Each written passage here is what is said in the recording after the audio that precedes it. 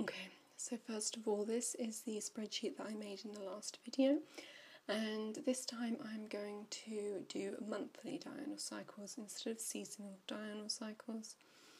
So I am going to highlight this and delete it to get it out of the way. I'm then going to select my pivot table and I'm going to remove seasons from the column labels. Then I'm going to put month into row labels, and it's going to be above hour. Then I'm going to highlight all of this table, Control C to copy, scroll back up, a couple of places along, left click and paste as values. And as that will stay highlighted, I'm not going to change it. I'm going to go Insert, Scatter, Smooth Lines. Then I'm going to left click, move to chart, new sheet, okay. I'm then going to delete this. I'm then going to double click on this. I'm going to fix that. I'm going to make this 300, and then I'm going to make the major units 25. 300 is 25 times by 12 because there's 24 hours in a day, and then I want one gap in between each one. Close that. And then I'm going to go to layout, grid lines, vertical grid lines, major grid lines. I'm going to delete the legend as well. Then let's insert some things, some axes labels, ozone concentration, parts per billion, horizontal.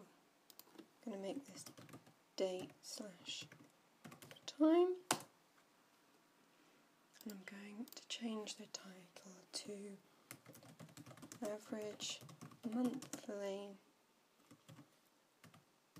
diurnal cycles of ozone at Weybourne, because that is what this graph shows. Then I want to be able to see which month which, slightly easier, so I'm going to put in a text box, make this J, Control A to highlight that, bold, and then I'm going to change this to 28.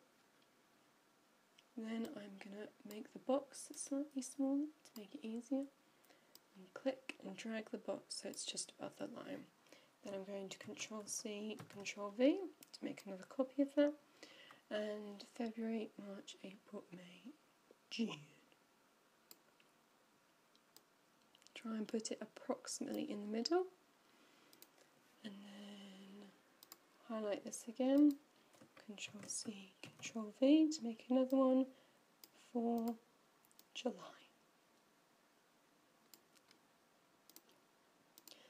And we'll click, Control C, Control V.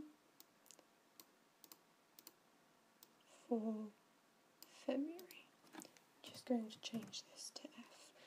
Click off, click on, click again, Control C, Control V, click and drag. January, February, March. Click off, click on again, click again, Control C, Control V, March, April, May, June, July. This is May, just here. Doesn't quite fit in.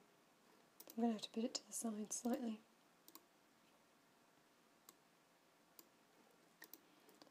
And click again, Control C, Control V. And this becomes April. Click off, click on again, click again, Control C, Control V, and drag for August. Click, click, Control C, Control V, and then click and drag for September. Click off, click on again, click again, Control C, Control V.